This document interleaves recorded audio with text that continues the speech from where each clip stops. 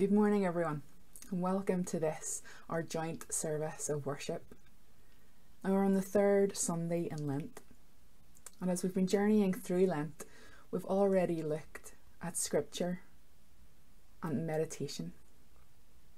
This morning, Rev Cheryl Patterson is going to guide our thoughts as we think around the subject of prayer.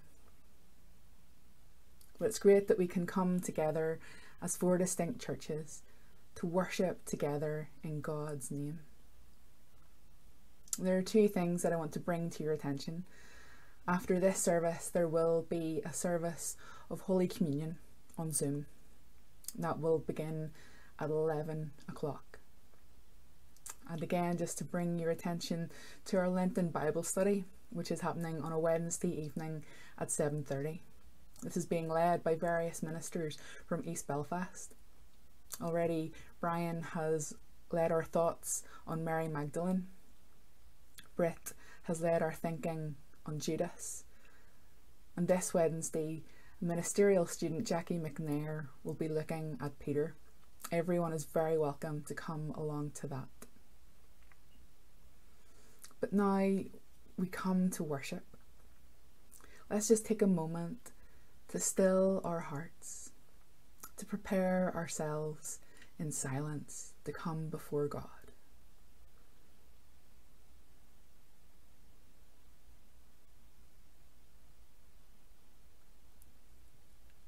Then Hannah prayed and said, "My heart rejoices in the Lord. In the Lord my horn is lifted high.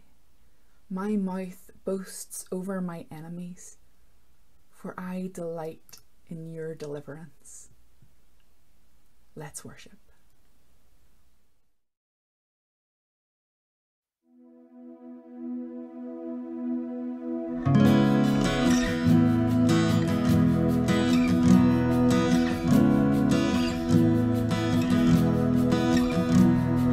Praise to the Lord, the Almighty, the King of creation. Oh, my soul, praise Him, for He is your health and salvation. All you who hear, now to His temple draw near. Praise Him in glad adoration.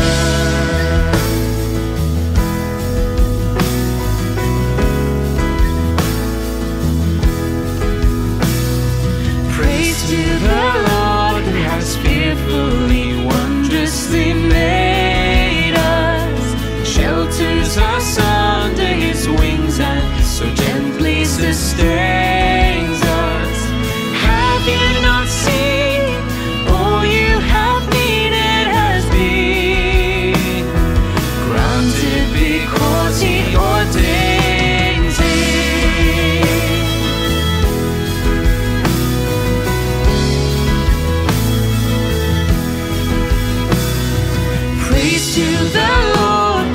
Prosper your work and defend you. Surely His goodness and mercy will daily attend you. Ponder anew what the Almighty can do, if with His love He befriends you.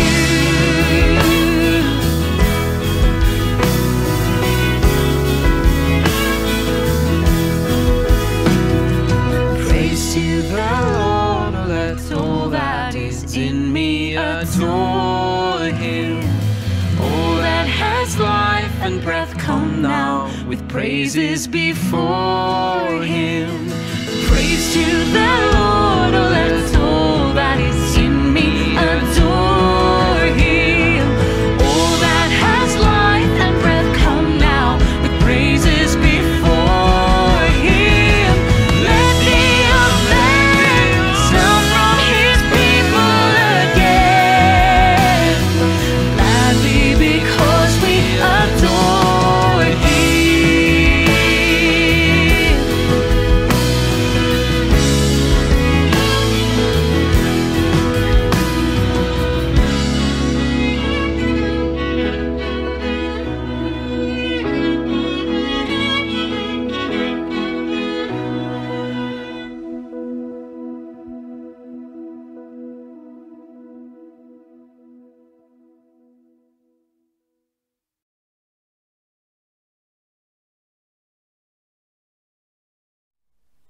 Let us pray.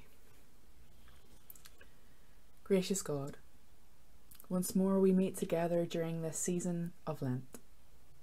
We come in the name of Christ, remembering again those lonely and testing days he endured in the wilderness. We come recalling how deliberately he spent time there alone, reflecting on who he was and what you wanted of him. We come reminded of the courage, the faith, and the commitment he showed during that time, qualities that were to characterize the rest of his ministry. Gracious God, help us to use this time given to us. May we draw closer to you through it, understanding more of your nature and our own. May it deepen our faith, strengthen our commitment, and confirm our sense of calling. May we learn what it means to follow Christ and what it means to serve you. May we recognize more clearly the true cost of discipleship, but equally the rewards. May we understand more fully why you have put us here, what you would have us do, who you would have us be, how you would have us live, and where you would have us go. Gracious God, prepare us through this time of worship, this day and this season, to understand and celebrate more fully all you have done for us in Christ. And so may we love you more truly and serve you more faithfully. Loving God, we remember in this season of Lent the temptation of Jesus in the wilderness, the pressures he faced, the choices he had to make, the evil he had to resist, the path he chose. We remember that though he was tempted as we are, he did not give way. Though he could have used his powers for his own ends, he used them instead for us. Though he could have taken the easy way, he took the hard. Loving God, forgive us that our testimony is all too often so different. We have failed you in so much, refusing to take up our cross and follow in the footsteps of Jesus. We have not obeyed your commandments, or loved you as you have loved us, or in any way lived faithfully as your people. We have been narrow in our vision, weak in our commitment, careless in our worship, self-centered in our attitudes, repeatedly preferring our way to yours and wandering far from you. Loving God, have mercy on us. Renew us in heart and mind and spirit. Strengthen our wills and deepen our faith. And send us out once more as your people, forgiven and restored, to live and work for you in the name of Christ, who taught us to pray together as a family, saying, Our Father, who art in heaven, hallowed be thy name. Thy kingdom come. Thy will be done on earth as it is in heaven. Give us this day our daily bread, and forgive us our trespasses, as we forgive those who trespass against us. And lead us not into temptation, but deliver us from evil. For thine is the kingdom, the power, and the glory, for ever and ever. Amen.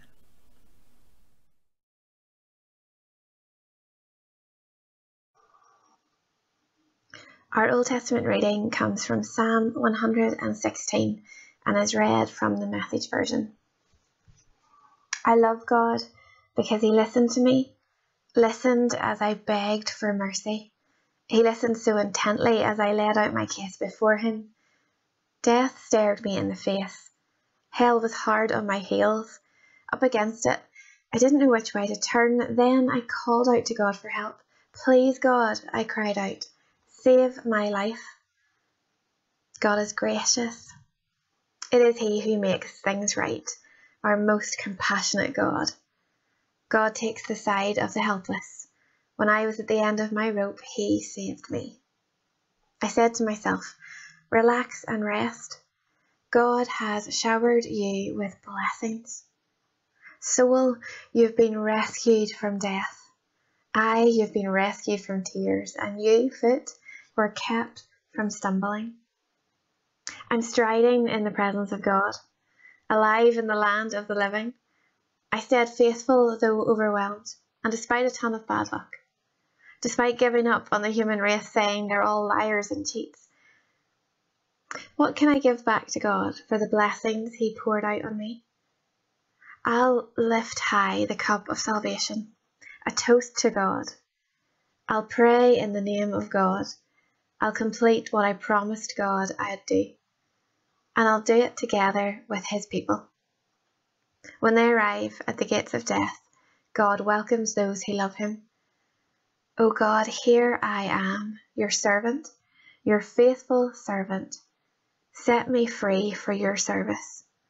I'm ready to offer the thanksgiving sacrifice and pray in the name of God.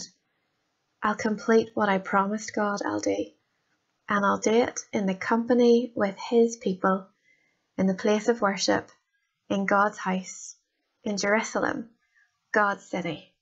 Hallelujah. Amen.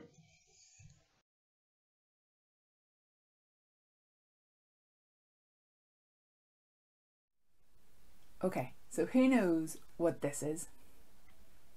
This is my mobile phone, and I'm afraid to say it would be hard to live without it.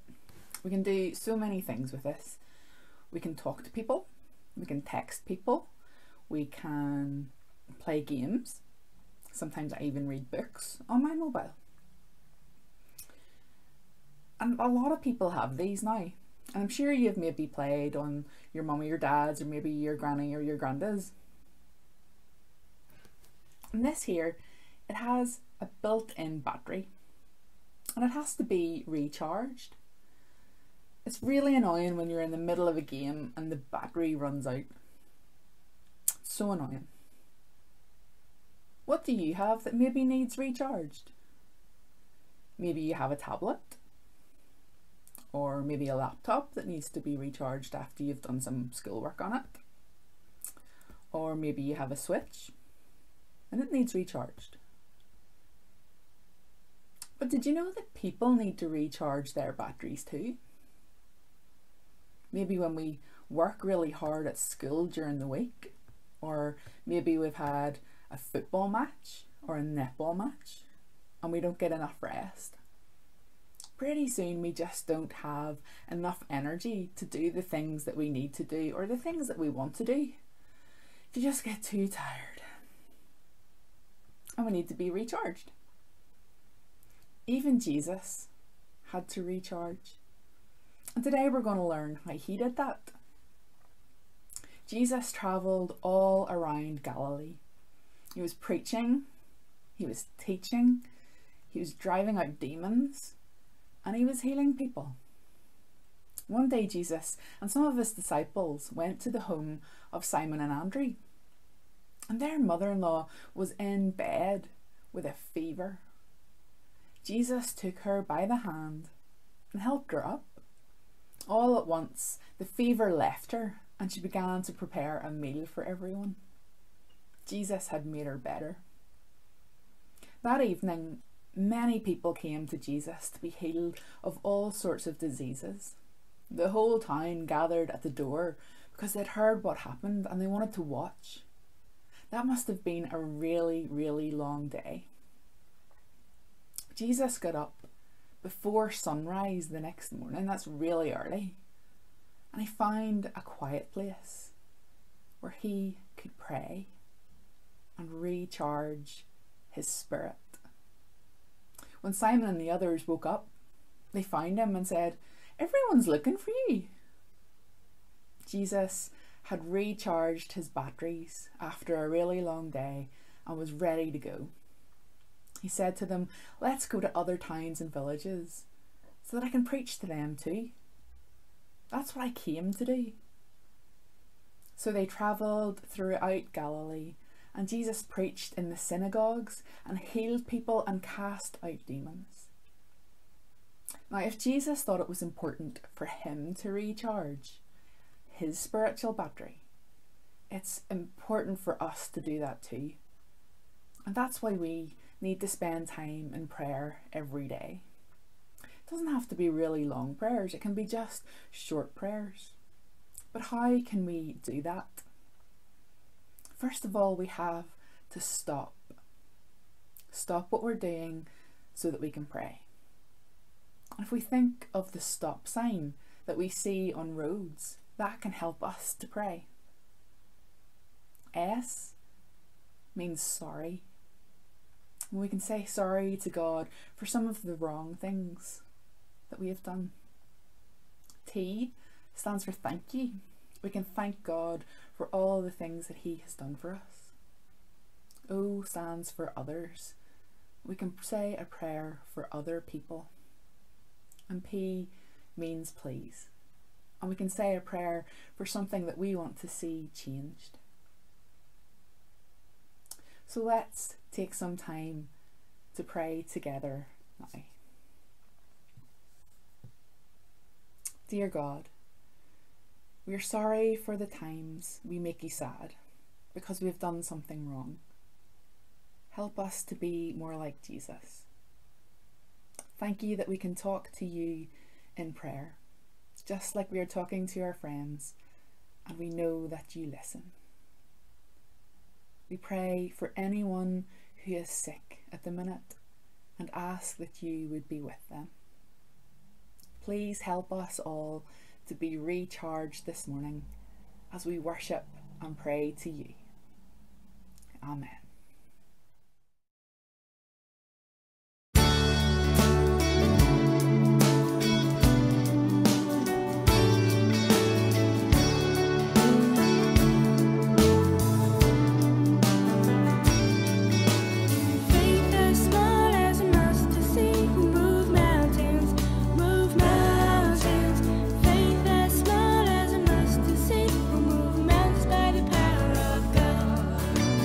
Faith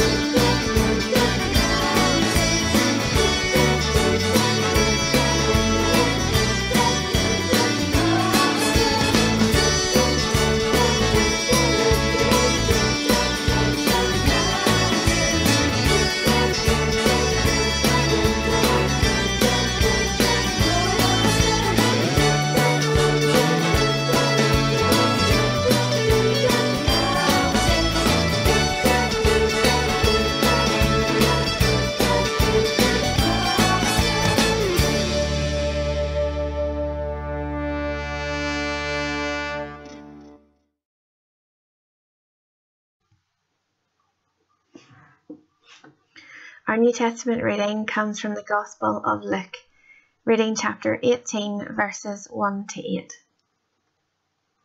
Then Jesus told them a parable about their need to pray always and not to lose heart. He said, "In a certain city there was a judge who neither feared God nor had respect for people. In that city there was a widow who kept coming to him and saying, 'Grant me justice against my opponent.' For a while he refused, but later he said to himself, 'Though I have no fear of God and no respect for anyone, yet because this widow keeps bothering me, I will grant her justice so that she may not wear me out by continually coming.'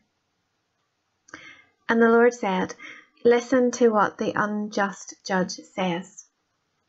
And will not God grant justice to his chosen ones who cry out to him day and night? Will he delay long in helping them? I tell you, he will quickly grant justice to them. And yet, when the Son of Man comes, will he find faith on earth?'"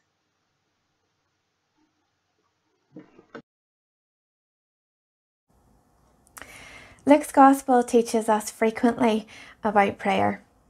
In it, we hear Jesus use stories and questions to teach his disciples how to pray. But why? Why was it important for Jesus to teach and to guide and to model prayer for his disciples? In Luke chapter 5, verse 16, we read that even though the attention on Jesus was vast and the need for him was plenty, that Jesus often withdrew to lonely places to pray. There was an importance in the relationship between Jesus and his heavenly Father that called on this action, this attention and intention and devotion to prayer. Prayer did not take second place behind busyness or need. And while perhaps that's an important point for us to hear in the culture that we live in today, that prayer did not take second place behind busyness and need.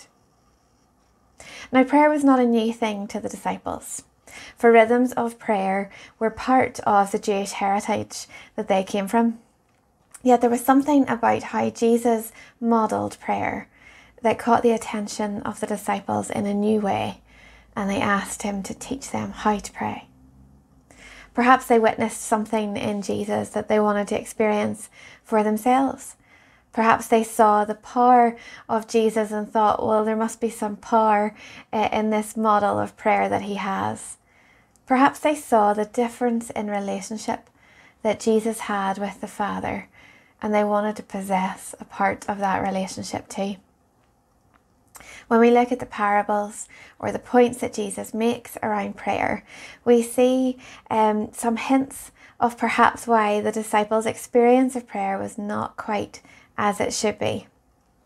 As Jesus teaches them, he urges for this genuine intention that must lie at the heart of prayer. He expresses that prayer should be heart and not habit, that prayer should be founded on compassion, not self-gain, that words for prayers are not about intellectual prowess or correct formulas of speech, but that words are to be simple and sincere.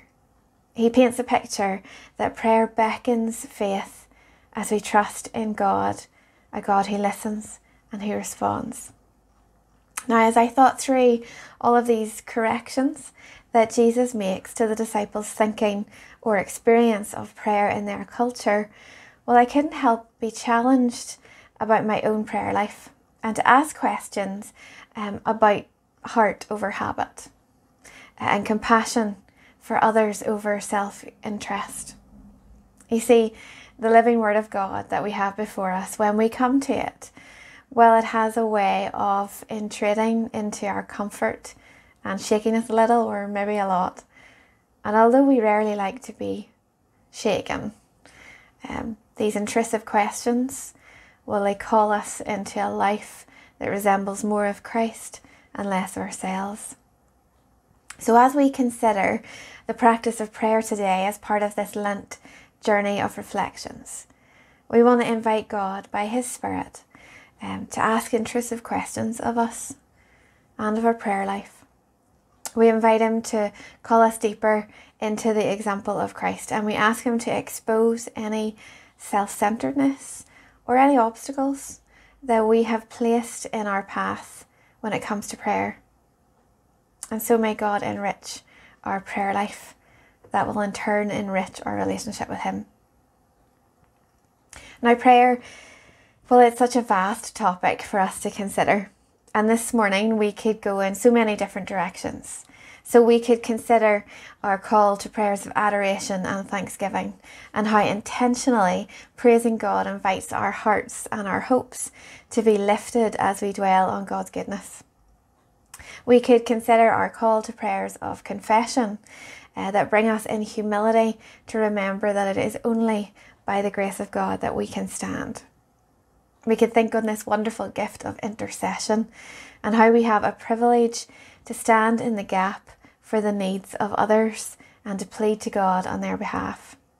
We could also wrestle with prayer that is healing and deliverance.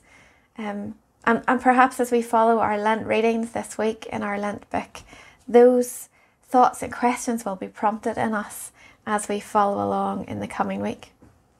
But today, though, I would like us to sit with this passage in Luke's Gospel that records the parable of the persistent widow and the unjust judge. And I want for this passage to help us to examine ourselves and maybe to ask some intrusive questions of us.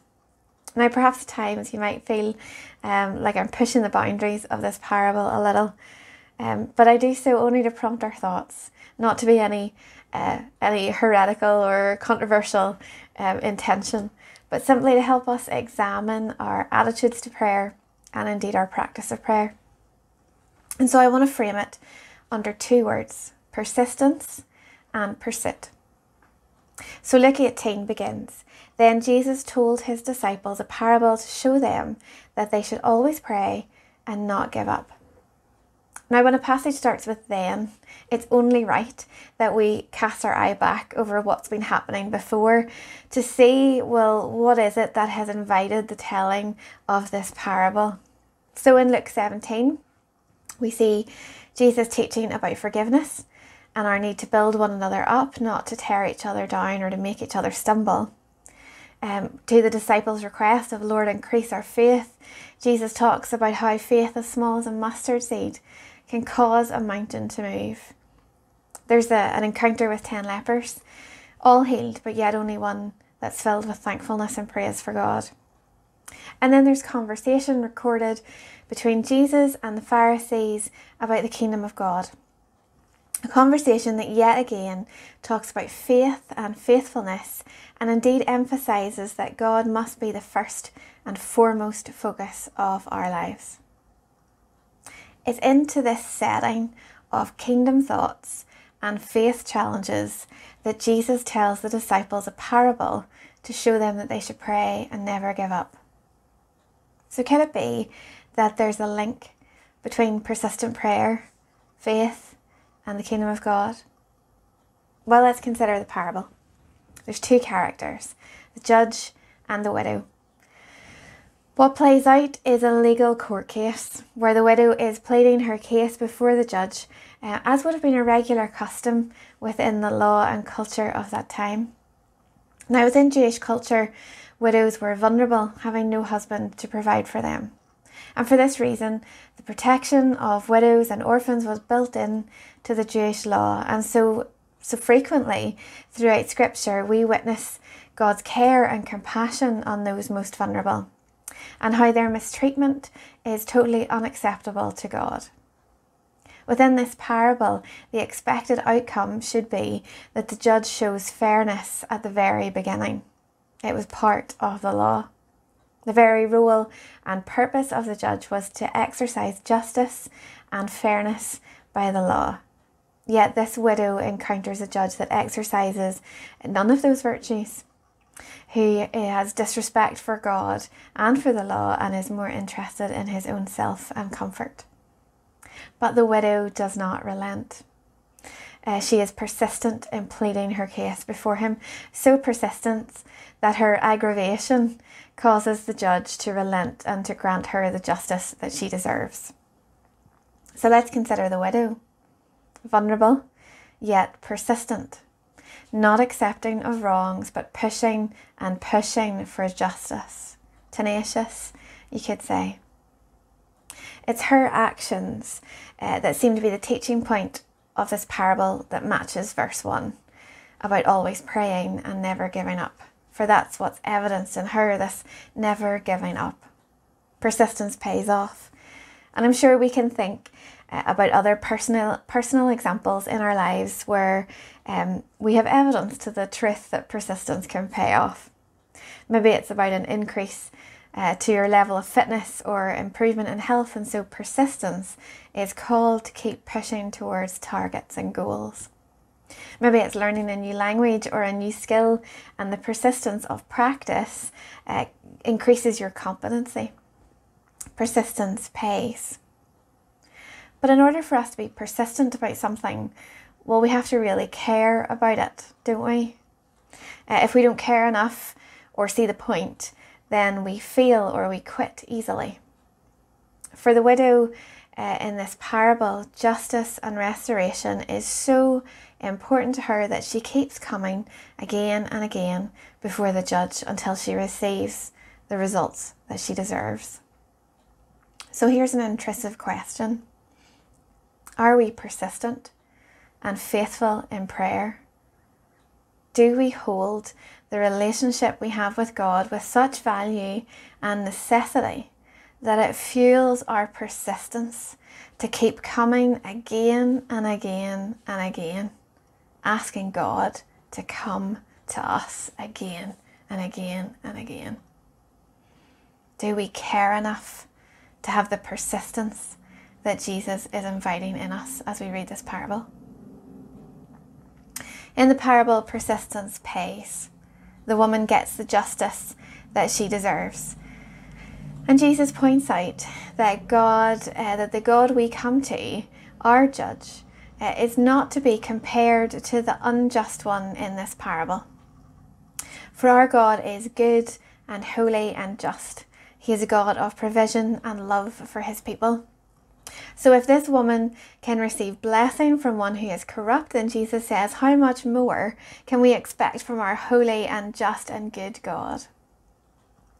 Now, often people have looked at this parable and gotten a little confused by the character of the judge. They forget that God is a contrast, not a comparison to the character of the judge, and have therefore been guilty of seeing God as this corrupt or changeable God. And so if we annoy him enough with prayer, then we can change his mind and get what we want. But I don't believe that's what the teaching of this passage is. And if we put it alongside Luke 11, where Jesus is also teaching about prayer, he makes the point that a God who is loving and just, that God is a father who is generous to his children. And so ask and it will be given to you, seek and you will find, knock and the door will be opened unto you. However, does this mean that we should expect God to give us everything that we ask for just if we persist? Well, that takes me to my second word for this morning, pursuit. If we return to the parable, what lies at the heart of this interaction is justice and compassion. Could it be fair, in light of the previous conversations about the kingdom of God and a growing faith, that we read this call to persistent prayer in light of prayer that beckons forth the kingdom of God? And so it's not a call to persistent prayer simply for our own personal interests or desires, but that our persistence should be to pray for God's kingdom to come. A kingdom of healing, a kingdom of justice, of compassion and mercy, of forgiveness and love.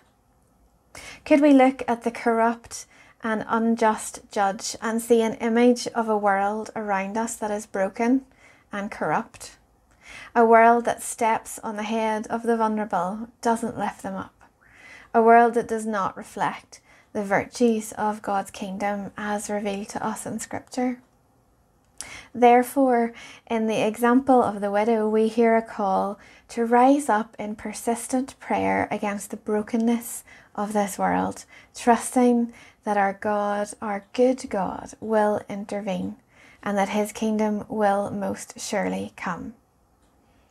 We should not accept the brokenness and corruption of this world. We should be persistent in how we push into it until God's justice and God's kingdom comes. And so our pursuit in prayer should be the kingdom of God and the values and the attributes of that kingdom. As we pursue the kingdom of God, we pray into brokenness. We plead for wholeness and healing. We beg for provision and justice on those most vulnerable. And in such prayers, we find ourselves drawn deeper into the heart of God. And we find our lives becoming moulded into a response for the concerns of God. So an intrusive question that this train of thought might ask of us: is the pursuit of our prayers for the benefit of the kingdom of God or for the gain of ourselves? It can be so easy for our prayer lives to become very self-focused. And yes, of course, we want to talk to God about the concerns and the worries of our hearts, for that is part of relationship. That's part of knowing him and him knowing us. But that cannot be our only focus or our only pursuit. Likewise, our prayers must pursue the kingdom of God to come alive then in our own hearts. And so that might mean that God answers our concerns or our worries in different ways than we expect. But if our pursuit is the kingdom of God, then those answers will come in line with that, even if they are different than we expect them to be. And so we shouldn't lose heart, but keep praying for God's kingdom to come. We must remember that our pursuit of prayer is not to bring God into line with our way of thinking. Rather, to ask God through prayer that he might bring us further into line with his heart and his kingdom. Persistent prayer is not about changing God's mind like the unjust judge. Persistent prayer is calling God's kingdom to come, for we know that kingdom is good and holy and just and right. This passage asks one further intrusive question. And in verse 8, when the Son of Man comes, will he find faith on earth? This parable about the persistent widow, one which Luke frames as teaching the disciples about a call to pray and not give up. Well, it's a call to discipleship for each of us. It's a call that asks us not to look around and point out the faithless, or that we might judge them and say they're lost, but actually to examine ourselves and to ask, are we exercising a persistent faith that pursues the kingdom of God at all times? Do we have faith to believe that this kingdom is coming? Have we forgotten that we are to live out the values of this kingdom? Values that pursue justice, that abound in compassion and generosity, and that are rooted in unity and love. When the Son of Man comes, will he find faith on earth? Will he find faith in us? At the beginning, I asked the question, why was it important for Jesus to teach and guide and model prayer for his disciples? Well, prayer invited them into kingdom work. It was their relationship and lifeblood of God. It allowed them to stay in line and in tune with the Spirit of God to bring healing and wholeness to this world in the name of Christ. Why then is it important for us to exercise this discipline of prayer? Because prayer invites us into powerful kingdom work. It invites us to hear the heart of God, and it beckons us to align our lives with his kingdom. So persist and pursue. For to pray is to change yourself, to change the brokenness of this world through the power of Christ. May we be persistent in prayer, persistent in the pursuit of the kingdom of God. That's our challenge this morning as we journey through Lent. So let us pray. Lord, we thank you. Lord, we thank you for this invitation to come and to meet with you in prayer. We thank you that it is a gift to us where we can come and we can talk to you and we can bring to you the concerns and the desires of our heart and know that you lovingly meet us in them. We thank you that prayer is also a gift that you give us to others as we pray on their behalf and as we bring their needs before you, trusting in your goodness and your mercy, in your healing and in your power. Lord, forgive us if we have lost sight of the power and the privilege of prayer. Forgive us if it has taken second place from busyness or needs that are in front of us. Forgive us if we have forgotten to withdraw to lonely places and pray, just as Jesus did. Lord God, today will you help us to be renewed in our thinking about prayer? And Father, will you renew and refresh our hunger to join and to partner with you in prayer, in praying for your kingdom to come for this world? Father, we face injustice and brokenness on a daily basis. Yet we know that you're a God who heals and restores, a God who is holy and just. So Lord, as we come to prayer, help us not to be selfish with our intention, but rather, God, help us to be people who persist and pursue after your kingdom, in how we pray, in how we claim it, in how we plead for it, and then, Lord, in how we live that prayer out in our day-to-day lives. So renew us and restore us and call us into a deeper intimacy of prayer, where in our prayers we find ourselves coming in line with your heart and your kingdom, that it is less about ourselves and all about you. Call us in to a deeper hunger and a deeper knowledge, we pray today. Amen.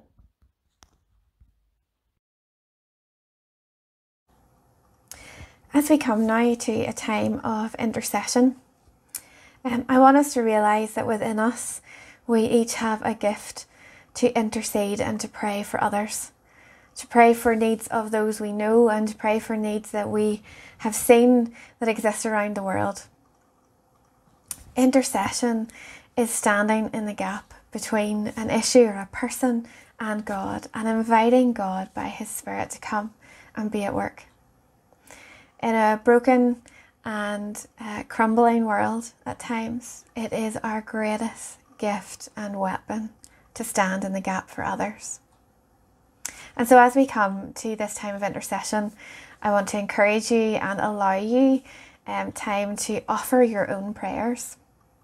And so what follows will be words and images on your screen to a piece of music. And I invite you to allow the Spirit of God to prompt you with those images or words and to prompt you to pray and to intercede for what he stirs up in your mind and your heart. Remember, there is no correct words for prayer. There's just your honest conversation before God. So in this time of intercession, intercede, plead, stand in the gap for the needs that God has put on your heart. And as you pray, invite his kingdom to come. And as you pray, glimpse his heart for this world, a heart for love, a heart for goodness, a heart for justice. And pray with that same heart. So let's pray.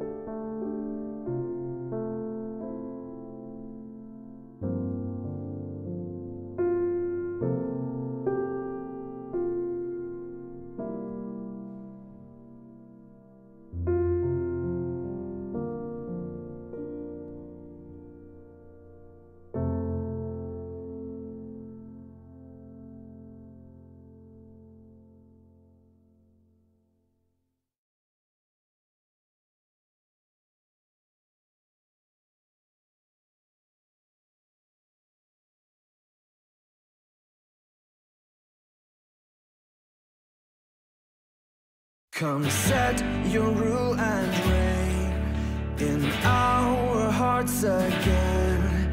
Increase in us, we pray. Unveil why we're made. Come set our hearts ablaze with hope, like wildfire in our very souls. Holy Spirit, come invade us now.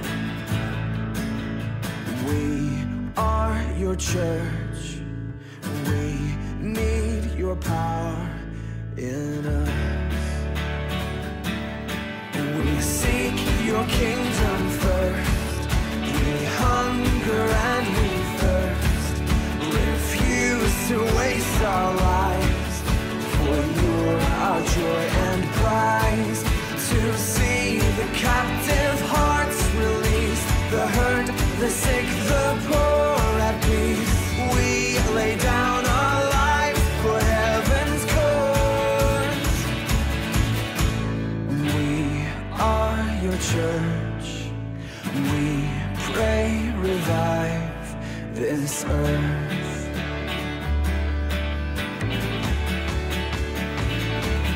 Build your kingdom here. Let the darkness fear. Show your mighty hand. Heal our streets and land. Set your church on fire. Win this nation back. Change the atmosphere. Build your kingdom here.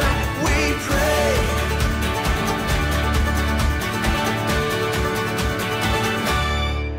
Unleash your kingdom's power, reaching the near and far. No force of hell can stop your beauty changing hearts. You made us for much more than this. Awake the kingdom seed in us. Fill us with the strength and love of Christ. We are your church.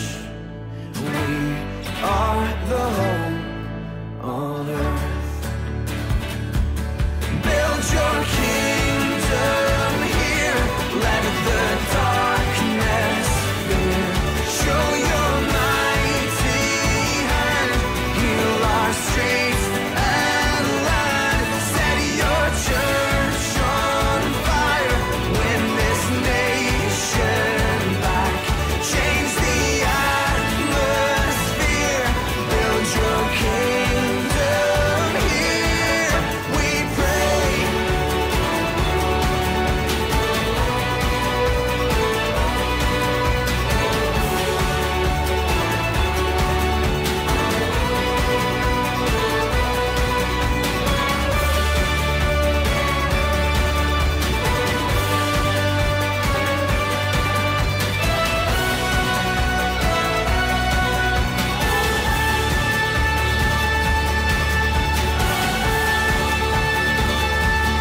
Build your kingdom here. Let the darkness fear. Show your mighty hand. Heal our streets and land. Set your church on fire. Win this nation back. Change the atmosphere. Build your kingdom here. We pray.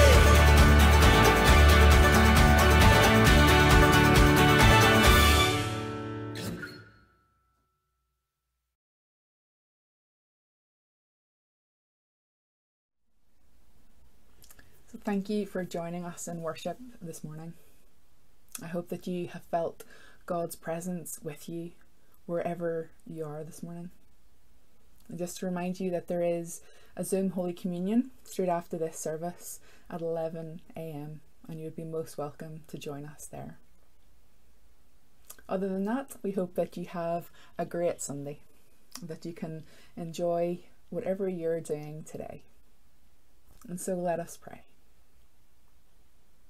God, go with us on our journey of faith. Revive us when we grow weary. Direct us when we go astray. Inspire us when we lose heart. Reprove us when we turn back. Keep us travelling ever onwards, a pilgrim people looking to Jesus Christ, who has run the race before us and who waits to welcome us home. And so let's share in the grace together. The grace of our Lord Jesus Christ, the love of God and the fellowship of the Holy Spirit be with us all, now and forevermore. Amen.